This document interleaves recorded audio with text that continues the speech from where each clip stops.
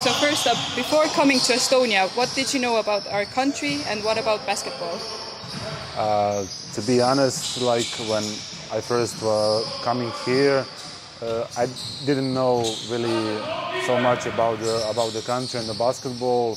I was doing some researches and I found that Estonia is really one nice country, and I found that like the winters can be a little bit cold, and I'm coming from the tropical country where it's now like 40 degrees, so maybe it will be a little problem, but right now it's okay because Viimsi is near the sea, has some beach, and it's really nice like on the off days to go have a little fun on the beach. Basketball wise, also didn't know really too much, but I was also doing some researches and I found Estonia has some really good system for growing the basketball, and I like it here so much. And I have one fun fact. First Eurobasket in 1993, Estonia played against my country, Bosnia and Herzegovina, and the best scorer of that team was father of my teammate Ivar Kuzma, from Kasper Kuzma, our player, and he scored that game 40 points, and he was the best scorer of that team. So that's really one nice fun fact. Okay.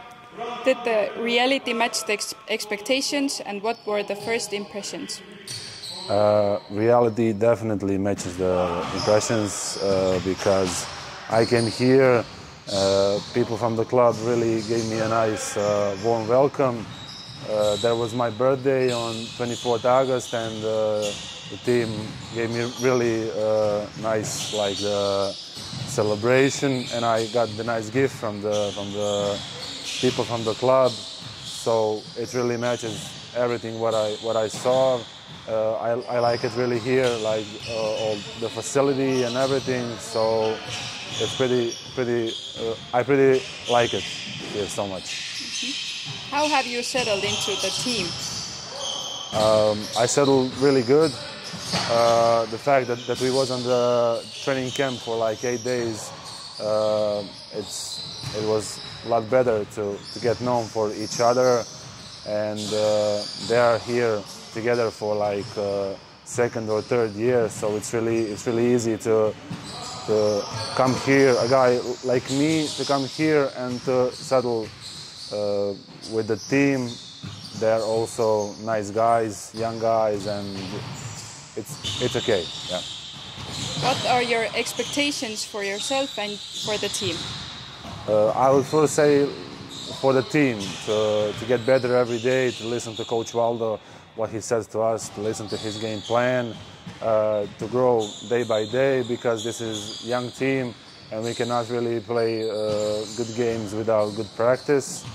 To win every game we can, to fight, and for myself also to be here like let's say one of the older guys, to help this team grow and to have a good season. That's pretty much it. Thank you, Omar. Yes.